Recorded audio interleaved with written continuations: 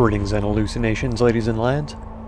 I am Chancellor of the harmonious frequencies of the mighty Empire of Onion, and this is Cyberpunk 2077. What do you want, Regina? Jotaro I'm busy. Shobo. Okay. Ring a bell? Okay. Records himself torturing joy toys and sells that to like-minded scumbags. Oh no. I'm not going to get anything from him, though. We only want to buy from Victor. I guess we could ping off of this thing. See what happens. Breaching. Oh wow. Seems not.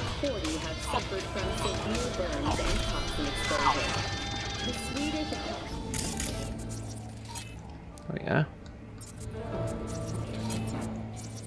And you come around. It's a bit gutsy. There we go. Come with me if you want to live.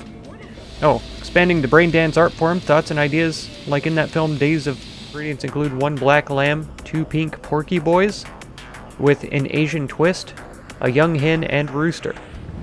Flop. Pat pat. Monster hunt. Delicious. What are you even dressed like? Like a monk? With aviator glasses or something? They're not even gonna sell me any noodles? Selfish. Selfish. Okay, what's next? We've got one here. These are new. What is this? Reported crime, danger moderate? Danger high, we might hold off on. But yeah, there's one right here. So we'll head over and do that one next then.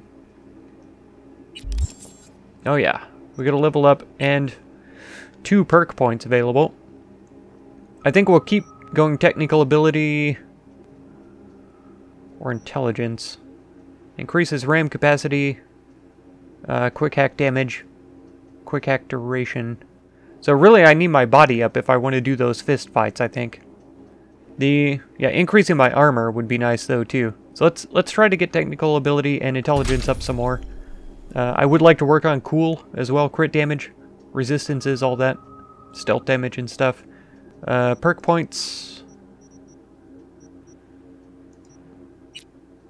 Yeah, and quick hacking, we might as well just drop this, the required RAM for quick hacks. Let's drop this all the way, because we don't have a very good deck anyway for now. For now, I plan on getting one though as soon as possible. We need to go talk to Victor soon and get that sorted out. See what other goodies that he has for us and pay him back what I owe him already for what he's done. Okay, it is that time. I mentioned doing an episode pretty much solely on the shards, and here we are. Alright, so we've got the foodie guide to Night City. The world traveler in Night City is faced with a dilemma. Each enjoy the local cuisine or save their gut the trouble. If you don't own a trauma team policy, you're probably better off sticking to the tried and tested chains and exclusive restaurants. But if you do, Night City is full of risk that packs a lot of reward. Here's our risk-reward breakdown of Night City's good eats. For the cautious consumer, Blue, a gourmet dining experience with some of the highest accolades and richest portfolios in the city. If you're after high-quality, locally sourced ingredients, Blue is the place for you. Among its marquee dishes are authentic caviar, oysters, and imported Prosecco. The alabaster white interior adorned with minimalist decor is perfect for a relaxing night out following a day of hustle and bustle. Pepper and Spice, a unique locale on the culinary map of Night City. This eatery was founded by renowned travel icon Tony Halik. It stands apart from the competition thanks to its diverse menu of transcontinental fusion dishes, most of which are offered at surprisingly reasonable prices. Caribbean, Polish, Kenyan, it's all here, just not in the combination you've ever seen before. The crowd favorite, Halik's own vanilla dumplings. Sounds delicious. For the gutsy gourmand, Buck a Slice. According to urban legend, the NCPD has an entire file on the mysterious deaths of homeless people whose last meal was pizza from Buck a Slice. True or not, bargain seekers living on a Eurodollar a lunch budget should still be prepared for gastrointestinal distress. Worth the risk? Only if you want a greasy slice of authentic Night City flavor. Plus, their secret recipe chili spurt, scoperoni, is unlike anything you've ever tasted, but only available on special request. Roux Lai. At Rulai, you'll find all the 3 Ps, potent, punchy, and pungent. Every visit to this local favorite is like playing a game of Chinese roulette. Regulars at Rulai claim you're just as likely to get bearable egg rolls and halfway decent rangoons as you are tainted tofu or Sichuan salmonella. Szechuan salmonella? You've been warned. Good. Thanks for the warning. Alright, so now articles. We've got the Mox. It's one of those stories that's either very simple or very complicated, depending on who you ask. For Janice, it was a mix of both. The Mox came to exist because it had to. We didn't have a soul in our corner, no one to make sure street justice was on our side, so we took matters into our own hands. The Mox is composed of the people who, if any of them disappeared from the streets tomorrow, you might never even notice. Sex workers, anyless artists, aimless rebels, and restless souls who weren't dealt a fair hand. Today, the Mox is thriving, as demonstrated by the booming biz of Lizzie's Bar. Lizzie's is renowned for being arguably the best braindance club in Night City. Corporate suits, gangoons, pop stars, and locals alike all gather at Lizzie's to kick back, have a drink, and dip into the most beautifully scrolled and tuned beaties you've ever experienced.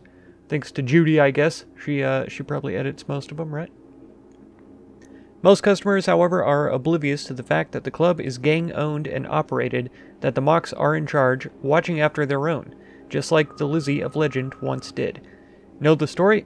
Lizzie used to work here back when it was just a typical dive with a stripper pole, Janice proudly explained. She took care of the girls, made sure eddies were falling into the pockets, and their teeth weren't falling to the curb. Like this one time, this guy, editor's note referring to a Tiger Claws gang member, was having too much quote-unquote fun with one of the girls, and Lizzie just couldn't stomach it anymore. The story is she deprived the worm of his little tiger balls so quick and nasty it took them 2 days to clean up all the blood and puke splatter. Of course, the Claws found out fast, and they flatlined her in a flash. But everyone that she had impacted in some way, they were still around. They came together, fought back, and, well, you already know the rest. That's right. NC nightlife, drinks, dancing, debauchery. If you're a dance head like us, don't miss out on Lizzie's. You'll find no better braindance club in the city, no matter how deep you dig. Modern boxes, solid tech, but most important, the catalog chock full of nearly any XP you can imagine. Experience. You'll find everything you need to get you off. Fast or slow, nasty or classy, and everything in between. Don't let the girls at the front door scare you off or kill your buzz. They're wary of newcomers, but once you get in, they'll treat you like one of their own. Trust us, give Lizzie's a try, and you'll never go anywhere else. Now, the afterlife? That's a different story. Sure, you can cut loose and have a good time here, but the afterlife is a place of business above all else. Want to meet with a fixer about a job that needs doing, discuss important gig details with a client over drinks, or maybe just sit back and people watch to see the comings and goings of the NC's underworld's biggest merc and fixer names. The afterlife is a great place for all of the above, the only place, really. If you're looking for the city's marquee events, you'll find yourself at Riot.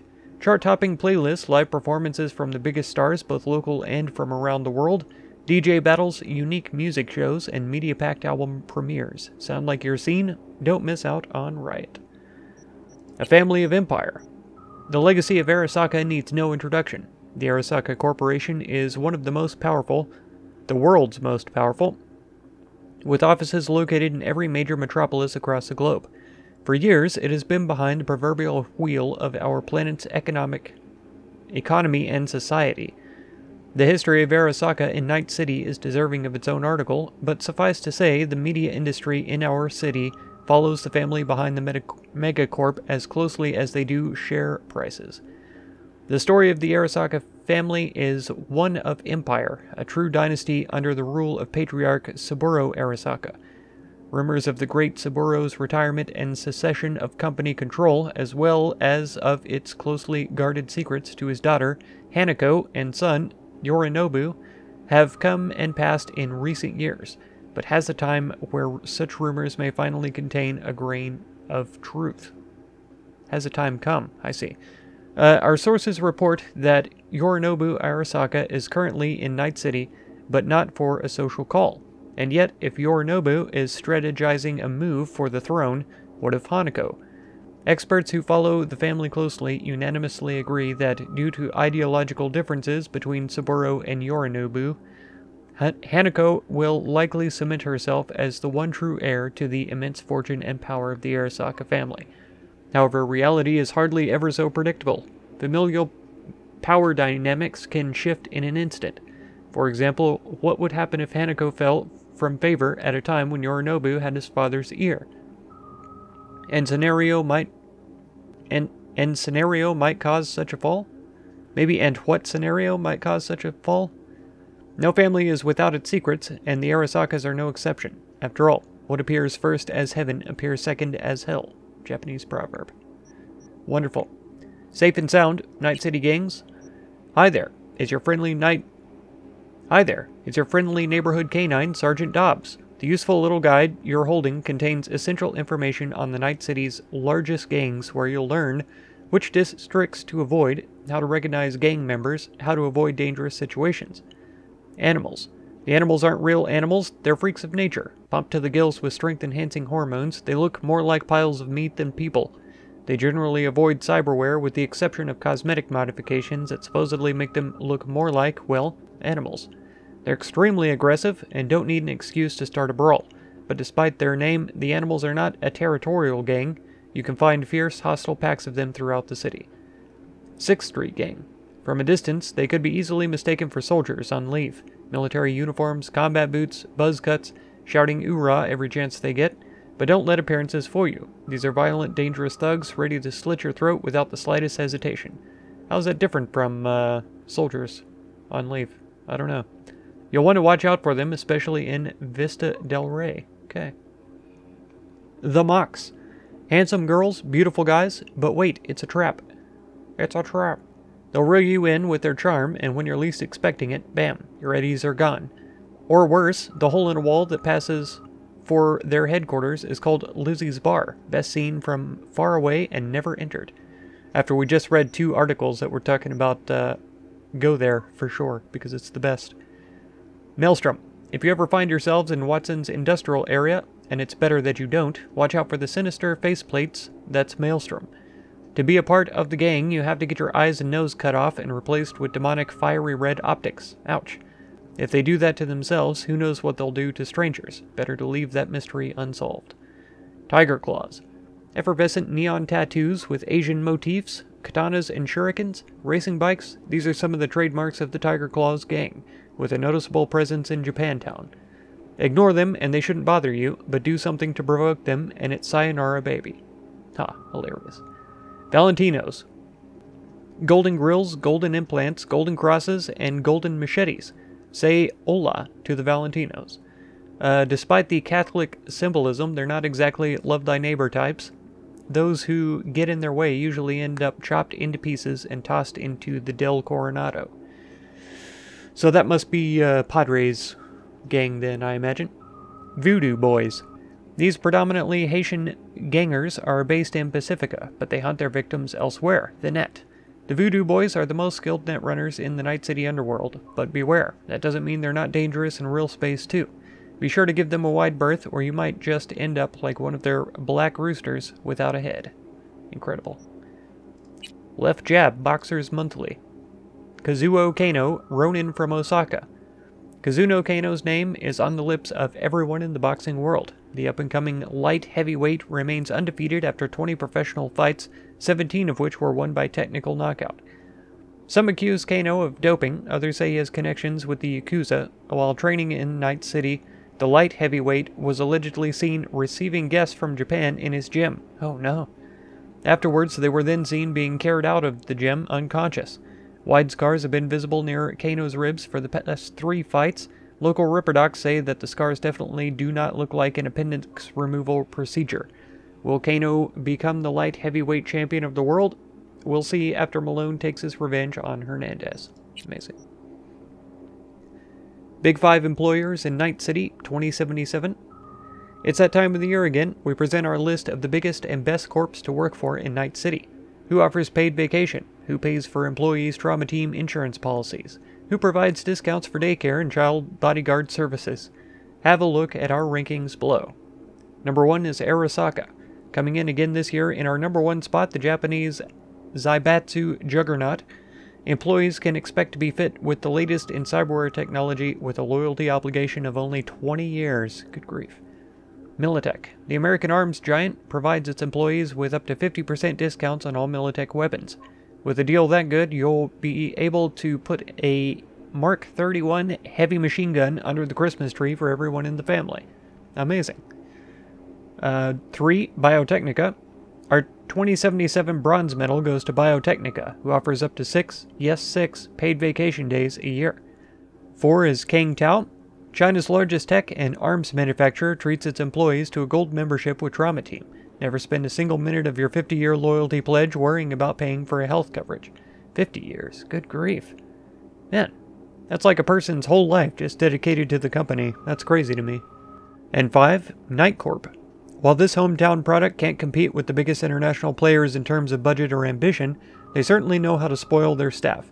Night Corp snuck into our Big Five after a recent announcement to reduce the mandatory workweek to just 80 hours. They are a must-apply for all you family-focused folks out there. That's disgusting. Okay, so here are some other shards then. Archive conversation between Jotaro Shobo and Eleazar Flores. Jotaro, come over. I have a few bodies to get rid of. Eleazar, in cold storage. Jotaro, why? Eleazar, okay, I'll come tomorrow. They'll be cremating a few at La Katrina, so I'll toss in yours. Jotaro, just come and take them. I don't care about the rest. Eleazar, understood. Braindance, available titles. Body Horror 12, the first and last time. Arachnophobia Unleashed, oh no. My Big Fat Chrome Body. Welcome to Hack 2. Rotted Alive and Golden Shot 4. Amazing. Birthday present for Shiro. Happy birthday, you crazy guy. Sending you our best wishes and a little present. You've got glitter, don't do it all in one go, and other goodies. Hope your partying slaps. We'll try to drop by, but can't promise anything. They're making us do overtime at the lab to pump out this glitter stuff. Demands off the charts. Try it, and you'll know why. All the best from your chooms on Rovenge Street. Archive conversation, Tracy Owens and Anna Owens. Tracy. Mom, I need help. I think I've been kidnapped. Mom, please help me. Anna. What? Tracy, sweetheart, where are you? Tracy. I don't know. Anna. Where were you when they took you? Anything will help, Trace. Tell me anything. Tracy. I was at a party at Rachel's. I don't remember after that. I think I'm on a ship. Anna. I called the police, Trace. They're looking for you. I love you. I cannot remember where we found this one, or else this would probably make more sense. Another conversation between Jotaro and Peter. Okay. Yeah, if you want to know who's talking, just take a peek at the list here. I'm not going to read off their names this time as I go down the dialogue. We're in NC. Finally, sending my people. No worries, give us a minute getting the merch ready to hand over. What do you need these tired, unwashed masses for anyway? Question mark. I mean, just saying, they've been here a week in these containers, not so fresh. Who asked you for your opinion? Just saying is all. Any more unsolicited advice you want to share? Oh, maybe you know what to do with them better than I do, huh? Sorry, didn't mean to offend you. Oh, you think I'm offended? I'm sorry, really. Whatever for? Look, I don't want any trouble. We're here, waiting for your people, okay? Choom, I'm just messing with you. Chill. Sending my chooms your way. Oh no. Oh no. I think we found that one at the place with the storage container and the people stuck inside. I could be wrong about that. Or maybe that's where we found both of these. That's a possibility. Archive conversation between Kaiko and Jake. Okay, let's try. I'm ready to leave. Really? Mean it? I have nothing to lose. Yeah, you can't live like that way anymore. You can't live that way anymore. When? Today. You get out today. No sense hesitating. Every day we wait is another we risk getting found out. Okay. We'll go to my Ripper. Chuma mine. He'll rip that locator out in you, but whatever you do, don't mention Jotaro, or he won't help. I'll say you're my sis. Okay, then what? We stay at my place for the night, then I help you out of the city. I'm scared, Jake. This is no place for you. Don't be afraid. This is the right thing to do. Archive conversation between Takeshi and Jotaro. Takeshi, boss, we tracked down that Ripper. He took out Kaigo's tracker. Said he didn't know she was one of ours. I don't give a flying nonsense. Where is she? We'll find her. Ripper says she was here with some chum. Jake. Not the black guy. With the mouth chrome. That one. That guy? Yeah. The same. You have to get them, her and that guy, and do it so everyone sees. So everyone sees what it's like when someone tries to skip out on Jotaro. What about the Ripper? Teach him a lesson? No. Pay him. Any other person comes to him, tell him to ping us first. Sure, boss. Yep, that's how you do it. Contemporary Netrunner groups. Among all notable Netrunner groups or cells in recent years, Found in Translation has undoubtedly emerged as the most infamous. The 4 members of the group, known only by their aliases JD, AP, SK, and BPM, primarily target major braindance studios and productions. The first reported cyber attacks perpetuated by Found in Translation, FIT, were breaches of studio data fortresses that contained braindance files slated for release. They made slight adjustments to the recording data in order to replace positive emotions toward corporations with hot-blooded hate and to erase corporate logos that were planted for promotional purposes. In July 2076, after a FIT-altered version of the braindance Badlands Raid hit the market in the Pacific Northwest, many consumers took to the streets of Seattle in a surge of violent anti-corporate riots. Following the incident, studios tightened security measures and law enforcement authorities formally recognized FIT as a terrorist cell that posed a significant risk to public safety and order. In response, FIT adapted its tactics. Rather than solely launching attacks on braindance producers, they began to infiltrate domestic and commercial braindance units to corrupt or alter data. Their most recent data manipulation attacks on the braindance's Wasteland Fury and Slave to the Supervisory Board have cemented their reputation as a formidable netrunner cell that refuses to yield to outside pressure. I feel like this should be in the articles section, right? It felt like an article to me. Archive Conversation, Blake Royal and Tim Autry. And got the Eddies, man, on our way. Got anything spicy for us to start with. Beat down, curb stomp. You're just watching for now. Look tough, guard me. Sounds like a snooze job. Occasionally pop a knee or deal with someone's wife, husband, kid, whatever. Nothing too complicated. Now that's more interesting. Should have started with that. Archive Conversation, Bin Azaria, and Sasquatch. Sasquatch. Wow. Okay. We're at Blake's. And why are you bothering me for? 'Cause here tea? 'Cause here tea. Okay. Spin off. Here, they got an ingredient for juice. Lidocaine. Lidocaine? You, nonsense person? Might come in handy. Then take it. Should we ask Blake first? 'Cause it's like his. Ask yourself if you've got, testicles. Okay. Perfect. Archive Conversation, Michiko Ogata and Kazu Inukai? Alright. I'm waiting. Crate with the item on its way to you, plus about 50 doses of glitter. Next week, make it 200. I'd take 300 if you can swing it. Of glitter. 2 more things, yes? The terms with the badges have been settled, and the samurai wants you to put more kids to work. The children are recruited, already running. Don't worry about the badges, we pay, they keep us hidden. Ah. In storage, current inventory, Roaring Phoenix 827, Max Dock 647, Quartz 876, Aspis 352, Rewrite Back 1372, Black Lace 189, Keranos 674. Marvelous. Archive Conversation between Charles and Aerith. Charles, you done? All good? Chum, you're messed. What happened? Wiped Tim and Boris. I told you there was a guard. Yeah, well, he was some 6-foot borged out solo. Barely brought him down. But you got the stuff, right? I'm a 0, you. Yeah, we got it. You'll see. We'll shift it, and you'll cheer right up. Just lay low somewhere, let the dust settle. Oh, you don't say. Yeah. Assault in progress, underage dealers. Hey, got a job. Spill. 2 guys dealing on our turf.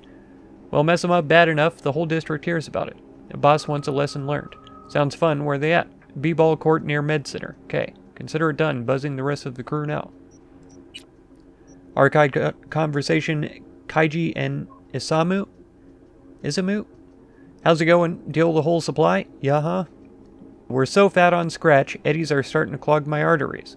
No more scop slop and sleep-in stained couches. The city is ours. And we're gonna get with it so hard it can't walk straight. I'll get my hands on more product to move, and you tell your Skez-brain customers to reload their wallets. Let's go. The Undoing, Fall of the First Net. Chapter 1, The Apocalypse. His name was Rach Bartmoss. Everyone knows who destroyed the first net. The real question is why. Netwatch branded him a criminal and outlaw. The media called him a madman. Is either label correct? You be the judge. Below is a previously unpublished letter which Bartmoss put out just before the release of Rabbids. Why has this document only just now emerged? Well, someone out there did not want you, my dear readers, to ever lay eyes on it. All the more reason to take a deep dive into information available to us. Maria Jimenez. The first net was supposed to save us. It would serve as a platform for those without a voice. It would offer unlimited knowledge to those who hungered for it. It would bring a fractured humanity closer together than ever before in our history. But these hopes were hollow, false. The net spread its tendrils around the globe faster than anyone could have predicted, before anyone could even consider the full range of consequences. This information superhighway turned out to be our path straight to heck. We were robbed of our privacy, deprived of our free will, stripped of our dignity. It was supposed to save us, but now even the net itself cannot be saved. It was molded by the corpse, with sharp edges, spikes, and traps at every corner. Think of the net as a stream of water that flows gently into our minds, before freezing, swelling, and destroying us from the inside out. But remember this about ice. As hard as it may be, it's surprisingly brittle. Once one well-placed strike, and it shatters into a million tiny pieces. Watch out today, and you'll see just what I mean. Wow. Very accurate for the real net, to some extent. Archive conversation, Kyle, and more. Got the stuff you ordered? Same prices as usual, no discounts. Come by at the end of my shift, wait by the back door. Okay, thanks. This is the last one. Boss is starting to suspect something. Oh no, what happened? Stuff I swiped was from patients, swapped out med drips for glucose, and took some unused chrome from coma patients, like they were using it anyway. Wow. Wow. More started to get worse. Dying. The smell's hard to miss. You get it. If I don't make the problem disappear, they'll figure it out eventually. Right. Well, stuff happens, I guess. Yeah. Scavengers. Archive conversation, Moore and Quincy. Our man in Med Center is cracking. Says this is the last drop, then he's out. Started feeling some heat. Not good. I mean, if we turn up the pressure, could wise up. Now, time to cut ties. Can't trust anyone who messes his shorts that easy. Anyone starts pressing him, he'll break. Grab him and get rid of him. Leave no trace. Nothing links back to the gang. You got it. Archive conversation between Taki Kinmachi and Kenji Sakura. Hey. Opportunity knocks, Chum. Huh? Tony's out of biz. You hear? Got thrown off a building. Well, some unpaid debt. Exactly. Didn't pay off his pachinko machines. Now it's our chance. To paint the pavement with our blood? No, listen. We can buy those machines at half from Bill the Clown. No way I'd enter biz with him if I were you. And I'd get smart if I were you. Plan to jack yourself to death? Dead end living with your output? Least you won't push me off a roof. Huh? Is he sure? Stop, I'm not messing around. We're taking those pachinko machines and setting them up in the block. Then we earn big, the end. There's no way this goes wrong, whatever you say. Oh, it can always go wrong. Clients from Group Storyteller. Horoscopes, Storyteller Group. Client number 1, 2077, MB Scorpio. You did it again. You rolled up your sleeves and cleaned the Algian stables? Everyone admires you, but you know that your only reward will be the next task you're given. There are not many like you in Night City, but without you, the city would have long turned into shadows and dust. Avoid flirty AIs that try to impress you with their knowledge of ancient Greek. Your lucky place, the net. Awesome. Client 2, 2077 DK Capricorn. You're a born corpo. You plot, you plan, you calculate, and weave webs so tangled you sometimes lose yourself in them. If only you were the one calling the shots, you would already have the city at your feet. Unfortunately, you're caught up in a maze of responsibilities. But whatever you're plotting, make sure to see it through to the end. Avoid last-minute changes to plans. Your lucky place, Arasaka Tower. Client number 3, 2077 DB Gemini. You know the city like the back of your hand. At night, you head out just to listen to the pulse of the streets. The juicy chatter, muffled screams, and drunken shouts, just to soak up the atmosphere. You've been everywhere, you've tried everything. You're a free spirit, and in Night City that makes you a unicorn. Avoid overworking, your lucky place, newsroom. Client number 4, 2077, JS Taurus. You've done your time waiting in the shadows of others, but your patience finally paid off. The applause and flash photography are all yours. The world of media has opened its doors to you, television, radio, braindance, net, and this is just the beginning. Avoid the waves crashing at your feet, your lucky place, TV studio. Client 5, 2077, MZ Aries. When everyone down and out, you came storming back in style. The city loves people like you, it's how legends are born. Your triumph is bittersweet, you returned, but you've wound up on the street, among the joy toys, con artists, and panhandlers. You know you've got biz here to take care of, but it can get tough when it feels like there's no end to it in sight. Avoid sketchy ripperducks, your lucky place, Jig Street. Client number 6, 2077, TM Leo. This city likes to devour players like you, but you know their kind too well to get caught off guard. You're on the ground, you know that in Night City, biz only gets done when you put your blood, sweat, and tears into it, not just flimsy dreams. You eat dreamers for breakfast. Avoid genetically modified nuts. Your lucky place, Haywood. Wonderful.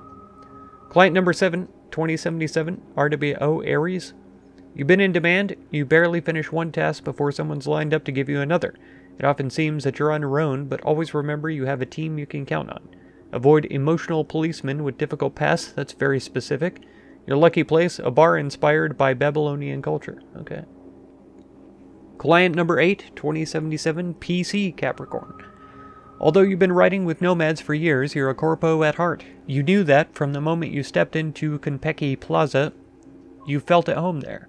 You've had enough of camp life, constantly repairing generators, the sand gritting between your teeth.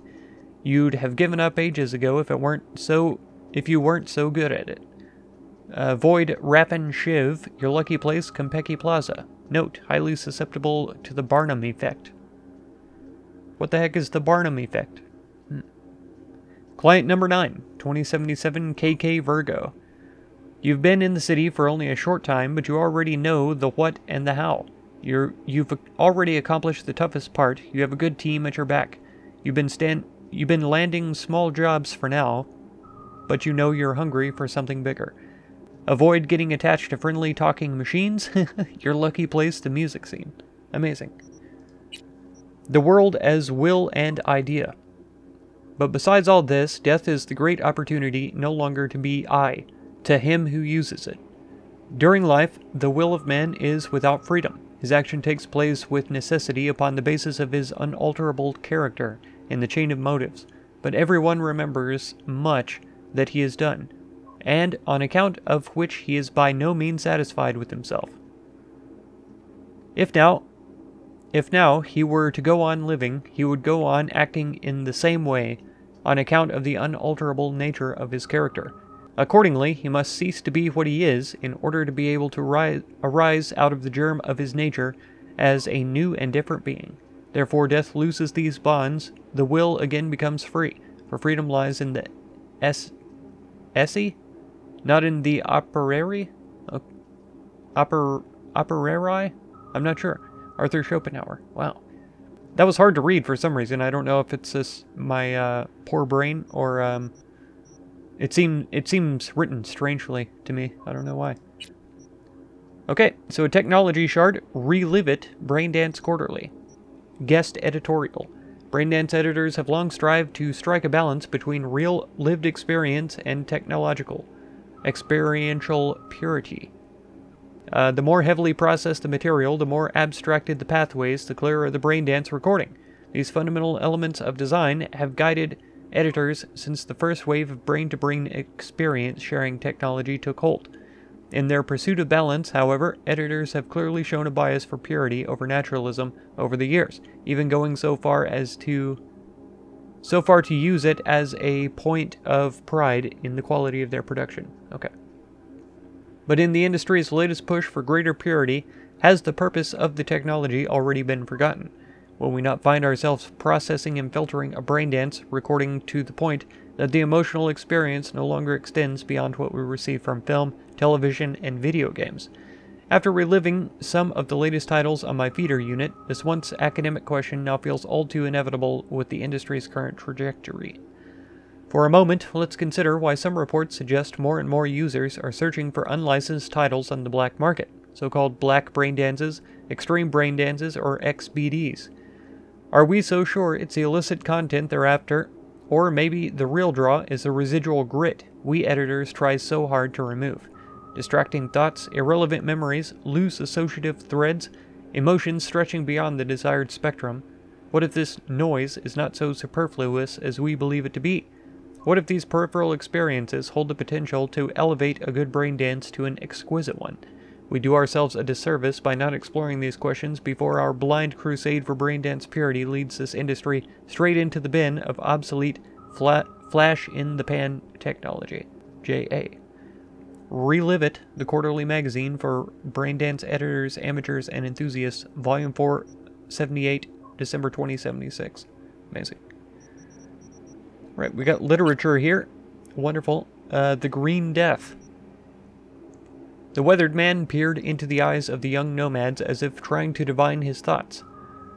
"Don't misunderstand," he said. "I don't mind unexpected guests, but you must recognize when a man lives alone in the middle of the desert, he has a right to ask uncomfortable questions." The boy wouldn't make eye contact, instead glancing nervously through the window, as if expecting to spot an armada of battle drones coursing straight for him across the night sky. I'm running away," he muttered, after a moment of hesitation, "from Green Phantom. He's been following me since Yellow Creek." The old man didn't move a muscle, save for a twitch at the corner of his mouth, revealing he knew more than he cared to admit. "You have nothing to fear," he said softly. "The Green Phantom only comes for the worst criminals. If you hold regret in your heart, he'll forgive you. He'll offer a second chance." The boy's anxious demeanor suddenly turned to a rebellious grin. "I regret nothing. And you, old man, you don't have the faintest clue what you're prattling on about." "You're wrong. I've also met the Phantom once before." The tenderfoot nomad's eyes widened in surprise for a brief moment. It seemed as if there was a question at the tip of his lips, but he refused to ask it. "It's late," the old-timer said. "You should sleep. You're exhausted and need to gather your strength before you continue running, if that's what you choose to do. My home is open to you tonight." The boy uttered no thanks. Without a word, he stood and entered the small dark bedroom where his host had prepared a bed. To find his way, he switched on his infrared, then immediately froze in place. There was a body lying on the bed. He edged closer until he could discern its shapes, a pool of cooling blood, withered hands contorted into unnatural angles. The vacant, dead eyes of the old man he had only just been talking to in the other room. Suddenly the walls began to emanate an otherworldly olive glow. The boy could sense a figure enter the bedroom and stand behind him. "If you regret nothing," hissed a cold, emotionless voice, "then why do you flee?" Then black. The world of the young nomad plunged into darkness. Whoa, creepy. That was pretty cool, though. The Chronicles of Titania, Book 1. "You haven't an idea what you're talking about," the green-haired woman snorted and mockingly smiled. "I visited many worlds, each built on a lie. Although this might be the first time I've seen its people so stubbornly close their eyes to it." Vision felt a rage rise inside of him. How dare this woman, an outsider to the utopia of Titania, so harshly criticize a system that has guaranteed the happiness of millions, he thought to himself. "If anyone is blind here, it's you," Vision finally erupted. "Titania knows no inequity, no scarcity. For the first time in human history, everyone belongs to the privileged class." The woman smiled softly with a mischievous twinkle in her amber eyes. "Is that so?" she asked. "And your work at this cannery? Why are you unhappy there?" Is it Vizan? Maybe? I thought it was Vision, but I don't think it is. Vizan forced himself to remain calm, and, in truth, he wasn't sure why the stranger's comments had made him so upset. Perhaps it wasn't the foreigner's fault she could not comprehend that humankind had finally achieved the ideal society. Her home, as she described it, resembled a primitive world, one long tainted by the stain of feudalism.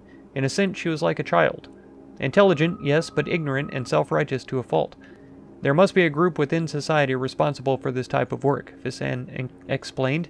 Thankfully, due to the advancement of robotics, the means of production have become fully automatized and shifted away from our hands. We now serve only in supervisory roles. So to answer your question, no, I'm not unhappy. The robots do my work for me. Wait, you do know what robots are, right? Of course I do. We have something similar, only made from clay and stone, the lime-haired woman replied, still with a smug tone in her voice. Very well, your world has done away with work done by hand, but if that is the case, does that not mean workers such as yourself have lost their former value? Are you suggesting there are none who govern your progress from above your standing, who determine your responsibilities? No response. The woman's golden eyes flashed as she laughed at Vizan's confused, flustered silence. My apologies, the stranger's lips curled into an embarrassed smile. Maybe you are an equal member of this corporation, but of what I've seen here, nothing about it matches what you have described. Interesting. Is that a real book? Because I feel like I've heard the story before, or the concept of the story before. I'll have to look into that. I think my brother was telling me about it. I could be wrong. Dr. Havoc and Radon. Introduction. The battery sphere is in dire straits. The Iranians have occupied almost half the city. Them and their technocrat Scourge have transformed almost everyone into hordes of mindless zombies. Battery Arena is now the final point of resistance against the invaders from Planet X. It seems the end is inevitable. That is, until the legendary mercenary pair arrive just in the nick of time after years of mysterious absence, of course.